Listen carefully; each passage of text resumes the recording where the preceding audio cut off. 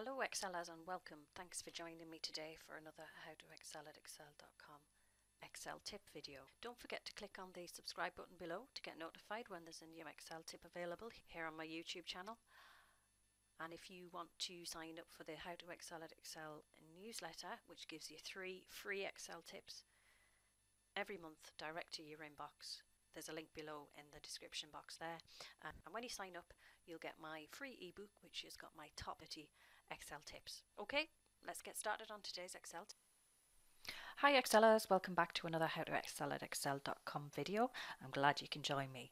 Today I'm going to show you how to use the advanced version of the transpose function. So if you've been using Excel for a while, you'll probably be used to using the transpose feature, where you can take columns of data, copy them, use paste, special, transpose, and transpose them from columns to rows. This is a really useful function in Excel. I use it a lot. Once you know about it, you realise how much you do use it. But this is a bit of a once-off function and it's static. We can change the columns to rows.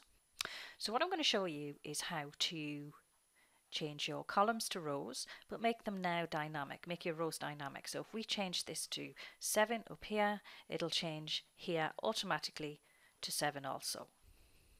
And we do that by using the transpose function. So let's get started on that. So I've reset my data set. I've got my columns of data and I want to transpose them to rows. So just a quick reminder of the basic transpose function. Copy, paste, special, transpose. So what we're going to do is we're going to use the transpose function. Now, transpose is an array function, so this means that you will need to hit Control, Shift and Enter to actually use the function. First, so this formula is slightly different.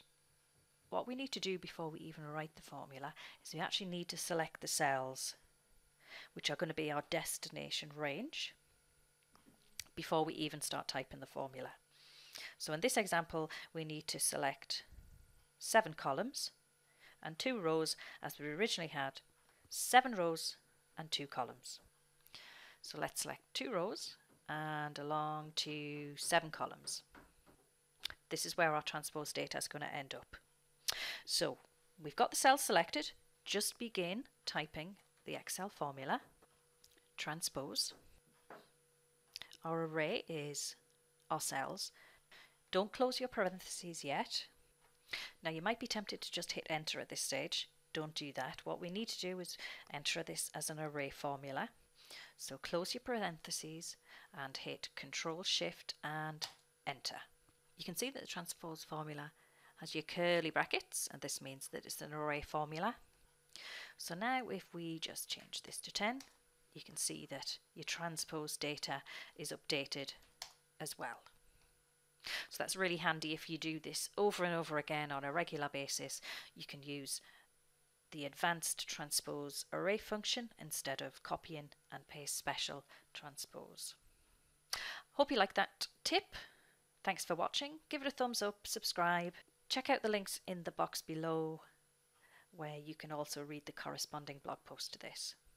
I'll see you again next time for another How to Excel at Excel.com video.